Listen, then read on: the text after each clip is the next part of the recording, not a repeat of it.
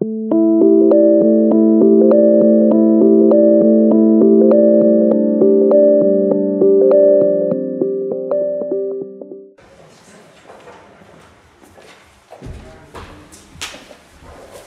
good afternoon, everyone, and welcome. My name's Simon Evans. I'm the Pro Vice-Chancellor International for the University of Melbourne. I'm also a professor in the law school. It's a great pleasure to welcome you all here, but in particular to welcome John Holden, who is the Associate Dean of the Yenching Academy at Peking University. John's going to tell you more about the Yenching Academy program and the opportunities for you to consider studying at Peking University in the Yenching Academy. But I wanted to say one or two words about the university's relationship with Peking University as part of the introduction. You may or may not know, but Peking University is one of China's top universities, certainly one of the top two, if not the top university.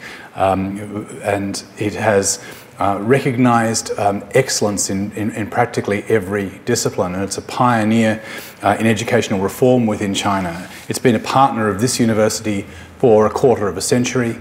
We have collaborations in many disciplines right across the university.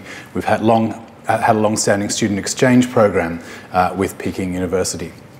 So the Yenching Academy is another part of a broad and deep relationship with Peking, a relationship that the university is very proud of and very proud to encourage you to consider Yenching as part of your future.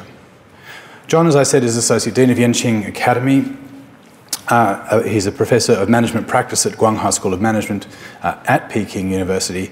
He's been in and around China for many decades in a variety of commercial roles after studying Chinese at American universities in the 1970s. He has immense experience in US-China relations and now leads the recruitment phase of Yenching Academy and other aspects of the program. And great pleasure in introducing John to talk to you and to answer your questions. Thank you very much, Simon. Good day. Was that close? Was that close? I'll do my best on that. At lunch, we were talking about the great, immense fondness I have for Australians that goes back to 1973 when I was aided by your compatriots in a moment of dire need when I was traveling around Asia.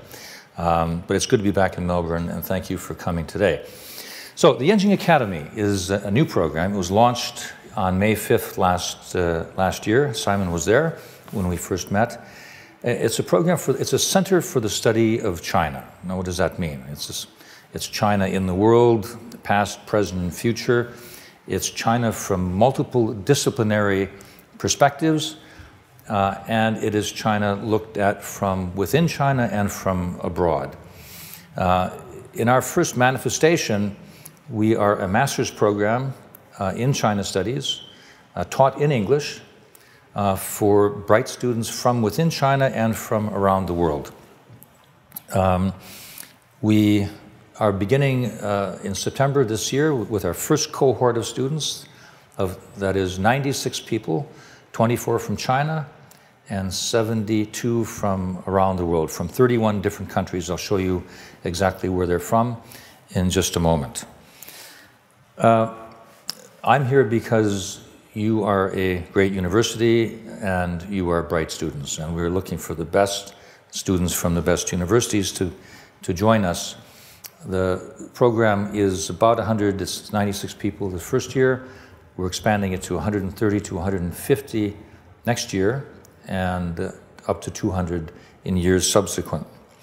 The program is funded by Chinese entrepreneurs who have donated money to Peking University. And from our perspective, it's not only a center to expose bright young people to the richness of Chinese civilization and the complexity of current issues involving China. But it's more than that. It's a center for the catalytic development of interdisciplinary studies at the university. So we want the humanities and social sciences to talk more to each other in addressing issues. In Chinese, we say 以问题为导向.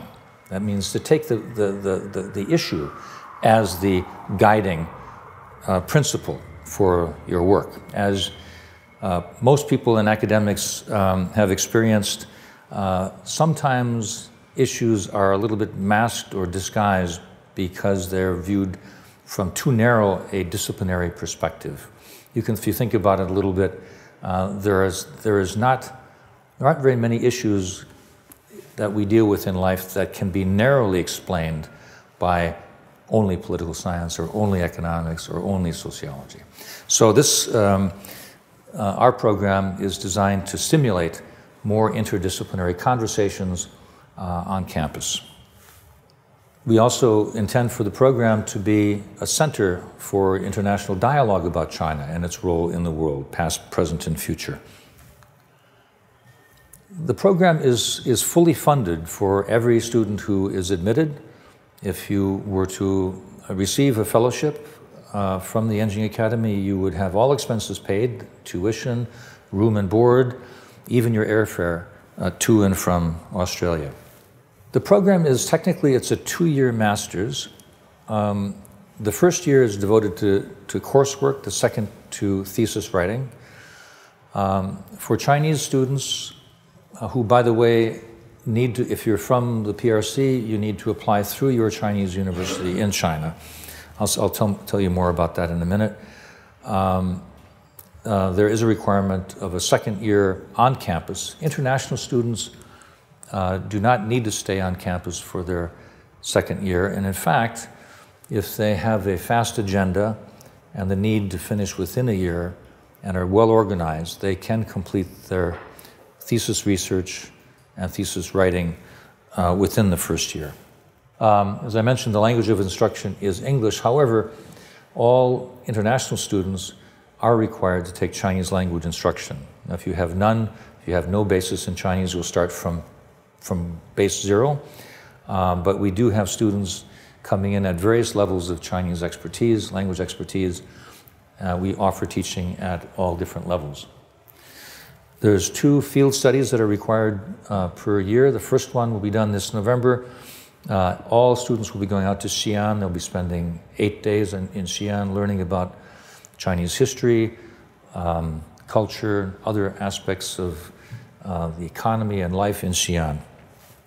Now, the master's degree will be a master's in China studies. That's the degree. It's a full master's degree. We offer 6 different concentrations. So you would choose one of these. That would affect what type of thesis you were to write, as well as your elective courses and the core courses that you would choose. Not everything in the world of knowledge is included in those 6 rubrics. However, if it has China in it, we can probably find a way of fitting your interest into one of these concentrations.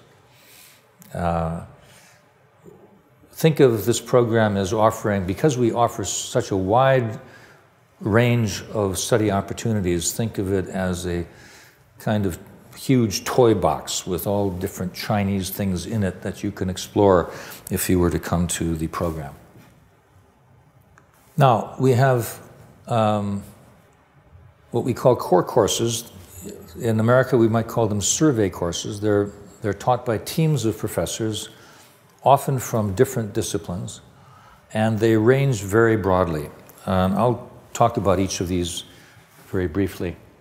The first one is Chinese history and archaeology up to the unification of China under Shi Huangdi in 220 BC. The second, the development of Chinese civilization, takes the story from there down to the 20th century through dynastic history. Obviously, when you're covering such a large swathe of history in a semester, you're addressing big themes. You're not talking about, you don't have time to dive down deeply into very small subjects. But these courses are taught by outstanding professors with a lot of experience, and there will be lots of reading and opportunities to learn and to learn from your fellow students. China in transition would be looking at 20th century, but especially China since 1978. The Introduction to China Studies is our attempt to show you how we know things about China, from what different angles, what have been the contributions of international scholarship to the study of China, for example. We've changed the name of the fifth program, the course. It's no longer that uses that name now. We call it Contemporary Chinese Society. So it's helping you understand what is happening in the structure of Chinese society today, demographics, etc. Chinese ethics and values is a clear match for the philosophy and religion concentration. And lastly, history of Chinese art, again, looking at art, but also putting it in the context of history and other disciplines. So, as I said, everybody has to take Chinese language, including the Chinese students who must study what would be for them a second foreign language. And then there's one field study per semester. This is a list of some of the elective courses that we'll be offering at the Academy. These will be taught in English. They're not going to all be offered at the same time. These are in development, but it's a wide-ranging palette to choose from. Our faculty are people, some of the best faculty at Peking University. These are people with advanced degrees from international universities or postdocs where they've studied abroad. They're capable of teaching in English. They have seen the standards of teaching at the best universities around the world, and we're holding them to those standards. We expect that our courses are deeply engaging. They're courses where you'll have the opportunity to pose questions and to engage deeply with the faculty and with your fellow students. I don't know all of the faculty. I'm relatively new to Peking University, but the people that I do know, I can tell you a little bit about. The first person, Tsai Hongbin, and I think I'm going to change this and put the Chinese name first, the last name first. I don't know why we put it this way, because as you know, people don't say Hongbin Tsai, they say Tsai Hongbin. He's a PhD in economics from Stanford, dean of the Guanghua School of Business. He's also an associate dean of our program. He's a very good friend, delightful guy, very interesting economist.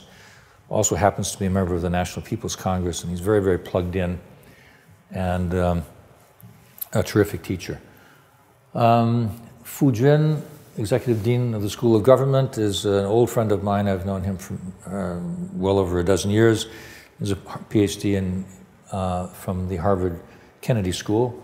Very interesting thinker, very engaging, wide-ranging analyst of government issues. Jia Qinghua is a very senior Chinese foreign policy expert. He's the dean of the School of International Relations, great guy. Jin Li teaches at the business school, but also at Oxford, at Said. Very interesting, dynamic guy. Lu Yang, Department of History, BA from Beida, master's from the University of Vienna, PhD from Princeton. A terrific scholar and a very engaging teacher. These are just a few people. They teach in other departments and schools, are seconded to us. We have money available to hire additional new faculty, and we are recruiting. So if any of your professors want to move to Beijing, don't tell Simon, because he'll be very unhappy with me, but you can let them know. Chinese students will have to, our students can take courses in other schools and departments at Beida, provided they meet the requirements. There are some courses that are taught in English, School of International Relations, for example, but others do as well. But if your Chinese is extremely good and you want to challenge yourself and take a course with Chinese being the language of instruction, that is also possible. And by the same token, Beida students can take our courses, provided we have room for them. I mentioned this about the fellowship. It's quite generous. It covers the first year, and for those who stay on for a second year, or for part of a second year, we have money available to fund their stay either through a teaching assistantship or through a research assistantship. So that's, there's full funding for 2 years. For mainland Chinese students, during the second year, they will have opportunities to go on exchange programs to campuses abroad. One of the things I want to emphasize about this program is that it's very much integrated into life at Peking University. The campus is in the Jingyuan, which is at the center of Beida. Dormitory is right around the corner. It's in Shaoyuan, next to a lot of the other Chinese dormitories. Our students will be sharing cafeterias around the campus with their Chinese friends and tongsue. By the way, the food, if you haven't been to Beida cafeterias, is unusually good, and there's an enormous variety. I have been, I'll never forget, I was at Hebrew University last fall, and one of the professors who'd been a student at Beida, we were meeting just a little bit before lunch, and he said, I'm getting hungry. It reminds me of the great food you have at Beida, much better than the cafeterias at Hebrew University. And I wouldn't dare to say that it's better than Melbourne, but I can tell you it's quite good, and it's very healthy and safe. But so we encourage our students to join other campus clubs, the pre-existing campus clubs. I think some of our students already are talking about forming their own clubs, and these will be inclusive, obviously.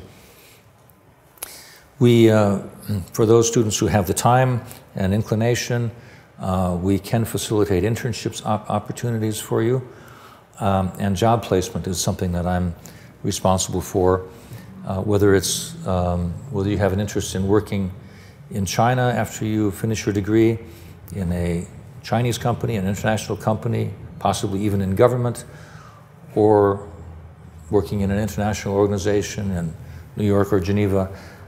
We have a lot of connections at Beida that we can mobilize to help students. We intend to use our platform to bring in great guest speakers.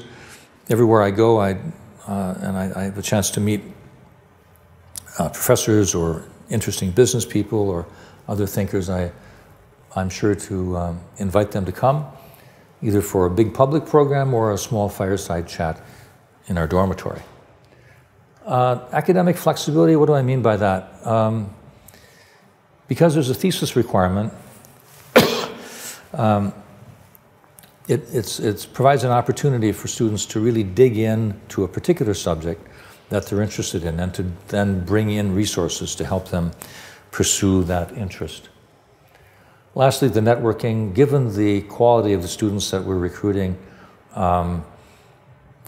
you'll have an almost instantaneous global network of really interesting friends. So the first class of 72 international students comes from 31 countries. We have 2 from Australia. One is a student at Oxford, the other is a student at the University of Sydney. And next year, how many will we have from Melbourne, Simon? We'll knock out the Sydney. We'll knock them out of the box, and I don't know about Oxford, but it's very diverse, and it's designed to be diverse. We don't have absolute quotas, and we are recruiting from more countries going forward, but figure roughly a quarter North America, a quarter Europe, a quarter from China, and a quarter from the rest of the world. I've just come, this trip for me has been the US East Coast, Argentina, Brazil, Chile, New Zealand, Australia. I'm back to Beijing tomorrow night. And these are the universities. There's well over 40 that the students come from. The ones on the left in green have multiple representatives. Since this was our first year, there was a premium placed on making sure we had name brand universities. Therefore, you see quite a number from multiple students from Harvard, Oxford, Cape Town, Princeton, Stanford, etc. But I think that's going to even out. I can't imagine any university having as many as 5 in years to come. Okay. Now, what kind of a student are we looking for? I think you know the kind of student who is the bright, who's unusually bright, who is unusually motivated, is you have a sense that they're going someplace, that they're a natural leader among their friends.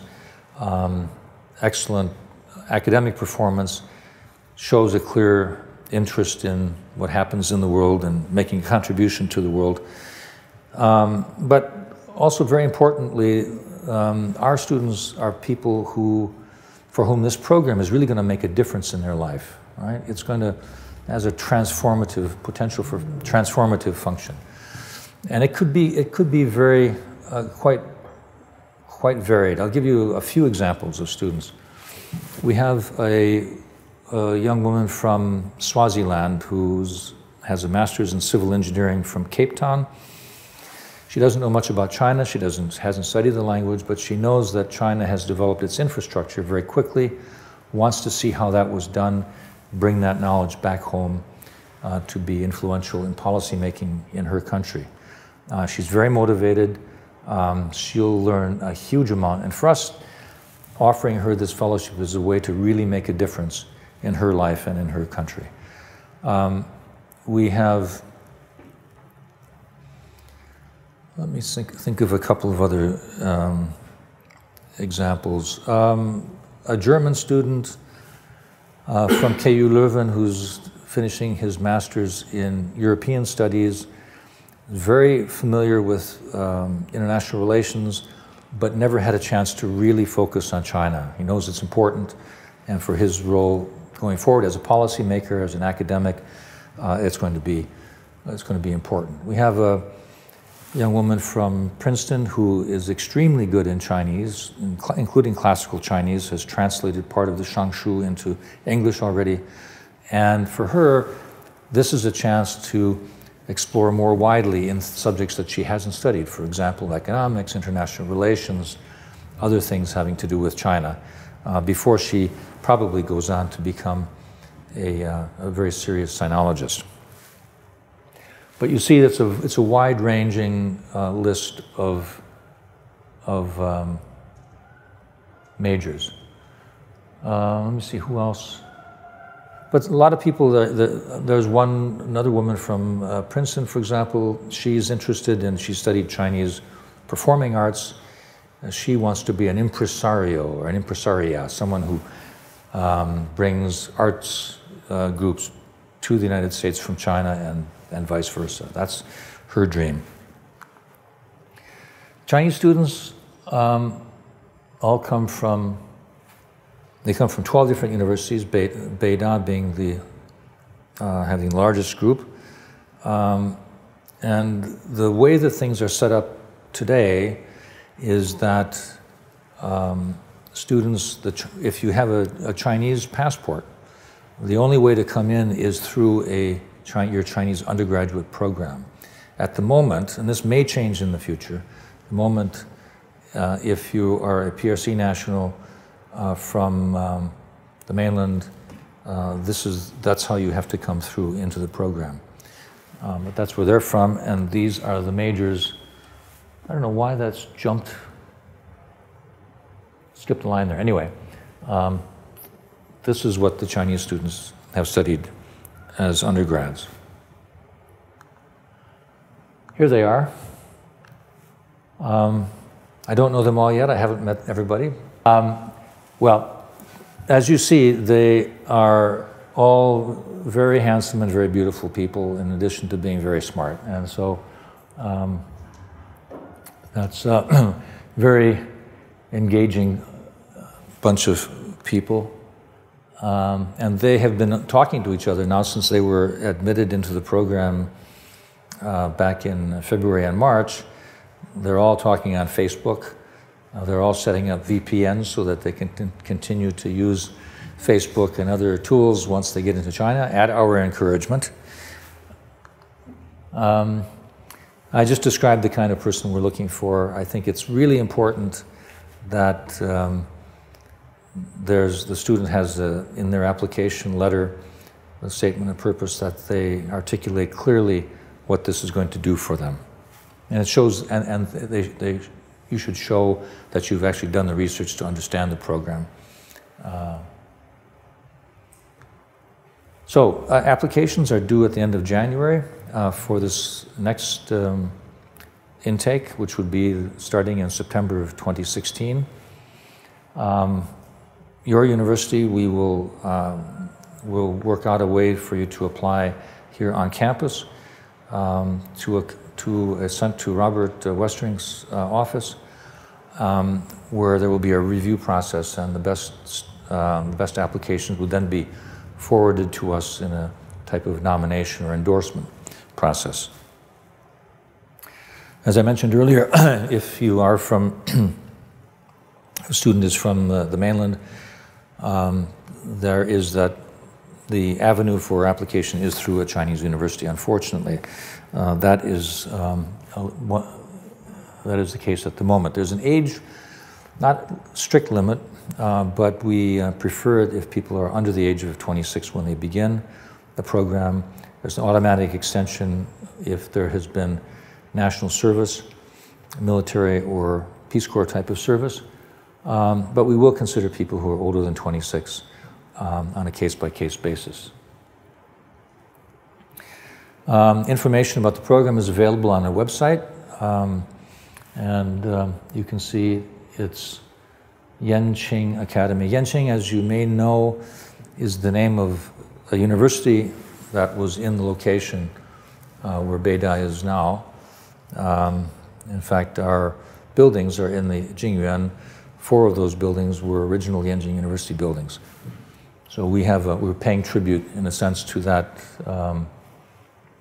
international institution on the Beidai campus. So the application is quite simple. 2 letters of recommendation. There's an application form to fill out. If you've been studying here, you do not need to prove that you can speak, read, and write English. You don't need that. We need a CV that tells us a little bit about your background, and the personal statement that I mentioned earlier.